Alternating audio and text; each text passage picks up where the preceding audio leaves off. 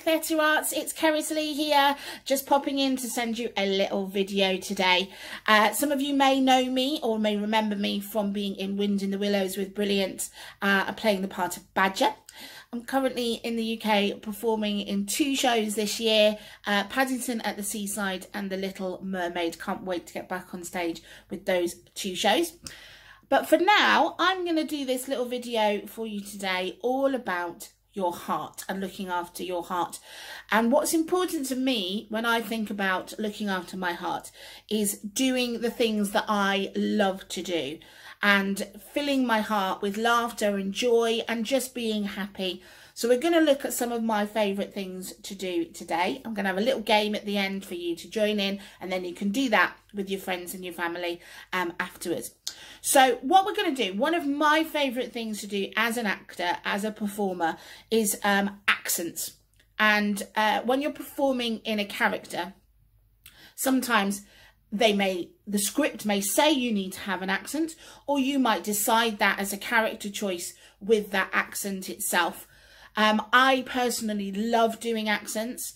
Paddington at the Seaside that I'm currently performing in, my character has a Welsh accent, so I did a lot of listening to David and his Welsh accent. No, I didn't. I'm originally from Wales, so I kind of picked up, I kind of do my mum's accent. So today we're going to look at accents and how we can do different ones.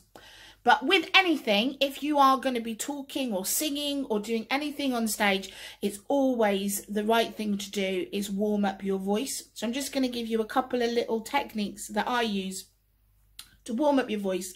Even if you're just talking, it's not necessarily, these aren't singing techniques. You should always warm up your voice when you're singing, but also when you're acting, it's very important that you warm up your voice because you're going to be putting a lot of strain on your voice box. You might have to shout, you might have to speak loudly, you might have to say some difficult lines. So I'm just going to give you a couple of little exercises that I do in order to get ready to be on stage. So the first thing to look at is your breathing, and obviously it's very important that you concentrate on your breathing, that you're breathing in the right places. So a great little exercise for this is to take a very deep breath in and then just breathe out on an S sound. So you're just making an S sound.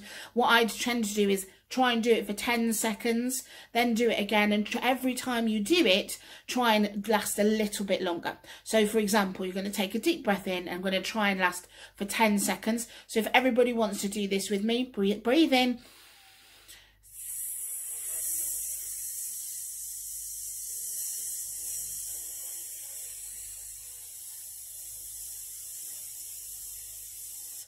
So that was for 10 seconds. Hopefully you didn't run out of breath.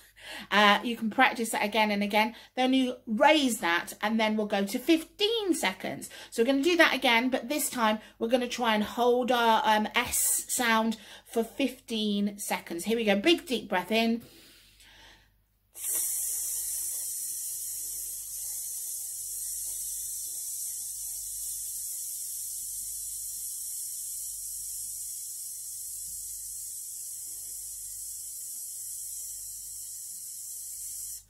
So that was for 15 seconds. So then you can do it for 20 and you do longer and longer. And that way, that's making you learn how to control how much air you're letting out at any one time. Very, very similar to singing exercises you may have done. But when you're talking on stage, it's also very important to have breath control, to have a strong voice, and to have got all of your muscles working and your breath control working. So those are some little exercises that you can try in your own time, trying to hold that, take a deep breath in and hold it for as long as you possibly can. Get a little stopwatch or get someone to count for you if you've got somebody there that can help. And try and have a competition with each other. See how long you can hold that, making that sound before you run out of breath. So that's our first little breathing exercise. Next, we're going to look at pronouncing correctly little words. So for example, all your vowel sounds are very important. So A, E, I, O, U. And if you do these, make sure you're making your mouth as big as you can. Overemphasize that because you're going to be using every muscle in your mouth and your tongue and all of those muscles. So we're going to go A, E, I, O, U. Don't be afraid of how silly you look. Just make sure that you're using all of these muscles, because it's really important when you're talking that all your muscles. Otherwise, you're going to sound a bit like half asleep. We don't want that. So, A, E, I, O, U. Lovely. And also tongue twisters. There's amazing tongue twisters out there. Tongue twisters even. See, I need to do a warm up too. So we're going to do some tongue twisters. These are some of my favourite ones. The first one is mixed biscuits. So you're going to say mixed biscuits 10 times. So here we go. I haven't done this in quite a while. Here we go. So mixed biscuits, mixed biscuits, mixed biscuits, mixed biscuits, mixed biscuits, mixed biscuits, mixed biscuits, mixed biscuits, mixed biscuits, mixed biscuits. Brilliant. The next one is unique New York. Unique New York. So we're going to do that 10 times. Here we go. Unique New York, unique New York, unique New York, unique New York, unique New York, unique New York, unique New York, unique New York, unique New York, unique New York. Number 9 was a bit dodgy. We got there. This one's another good one. Snap, crackle, pop. 10 times. Here we go. Snap, crackle, pop. Snap, crackle, pop. Snap, crackle, pop. Snap, crackle, pop. Snap, crackle, pop. Snap, crackle, pop. Snap, crackle, pop. Snap, crackle, pop. Snap, crackle, pop. Snap, crackle, pop. So if you notice, I'm actually really making sure I'm moving my mouth, because that's the only way you're going to do it. And this is the whole point. We're exercising all the muscles in your mouth. So, and one more. We're going to do one more, which is a really, really good one, which is she sees cheese. Oh, yes. So she sees cheese. 10 of them. Here we go. She sees cheese. She sees cheese. She sees cheese. She sees cheese. She sees cheese. She sees cheese. She sees cheese. She sees cheese. She sees cheese. She sees cheese. Did I do 11?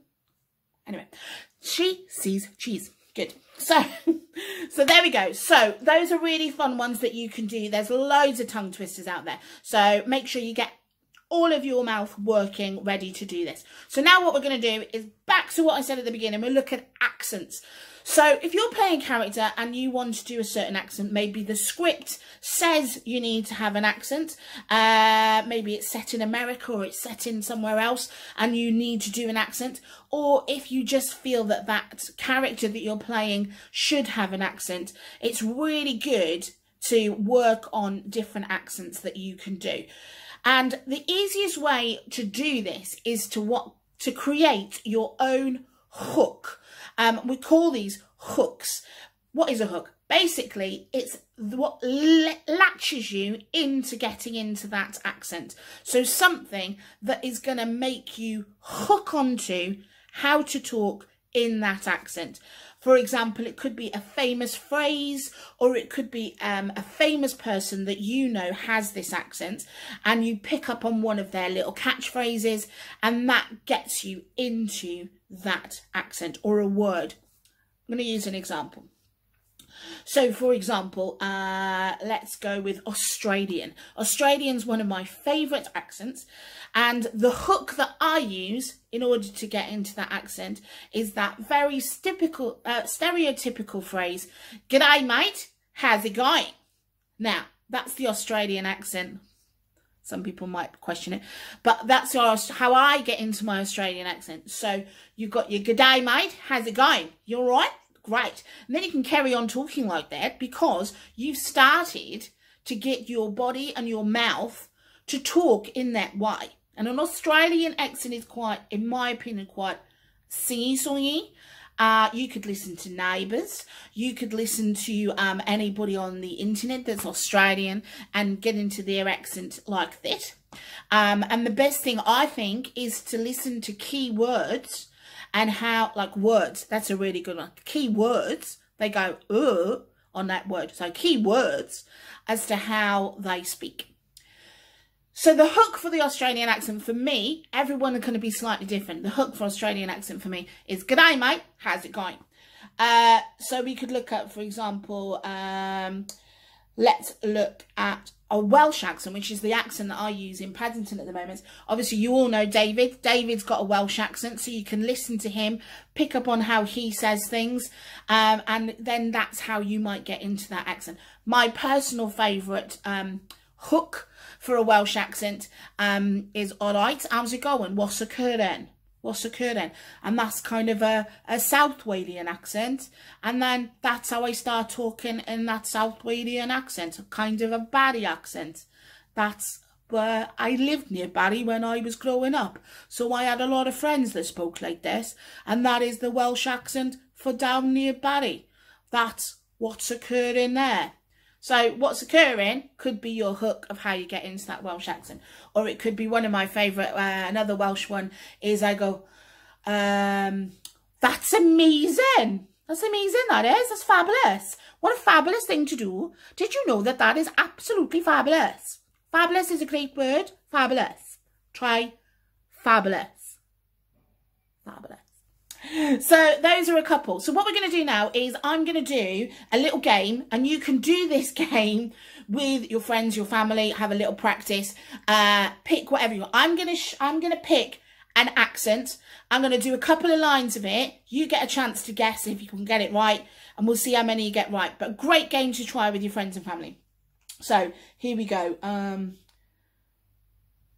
So the first one, we're going to talk like this, right? So this one, I've actually lived in this place, and it's a great place to live. So if you ever get a chance to visit, I would say go visit this place. Can anybody guess what accent I'm trying to do?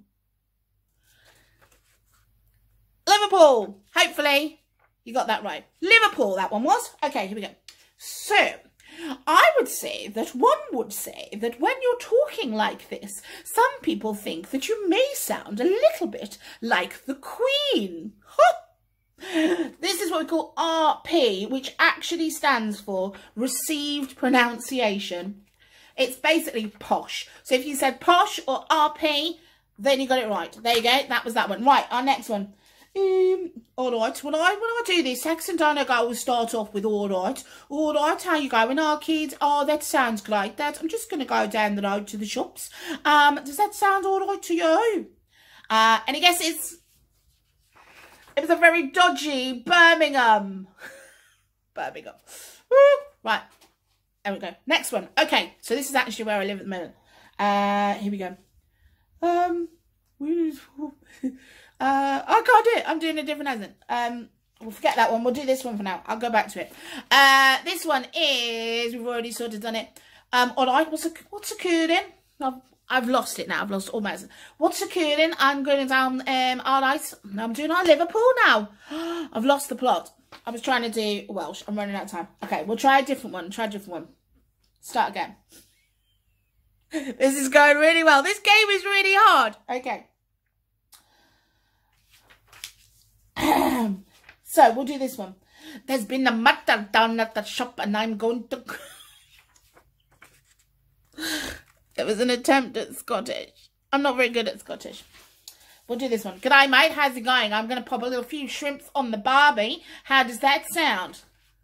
Yes, Australian. Get out of my pub. I'm telling you, this is the last... They all start to sound a bit the same. The one I didn't do was Somerset, which is where I live, or West Country. So I'd sort of say Bristol. Is there any talk down in Bristol? We talk it better like that, don't you, down in Bristol? And that's sort of near where I live. And that's how we do it in Bristol, like that. So, yeah. Hopefully, you guys might be a little bit better at that than I was. I maybe should have rehearsed that. Anyway. These are all the things that I love to do. These are good for my heart because they make me laugh and it makes me smile, and I love challenging myself. So I'm setting you guys the challenge to go out there, do as many accents as you can, write them down, ask people to guess what they are, and just get those hooks, get into those accents, try and do them like I did. Hopefully you'll do better than I did. Everybody, stay safe. Lovely to see you all. Take care, and I'll speak to you all very soon.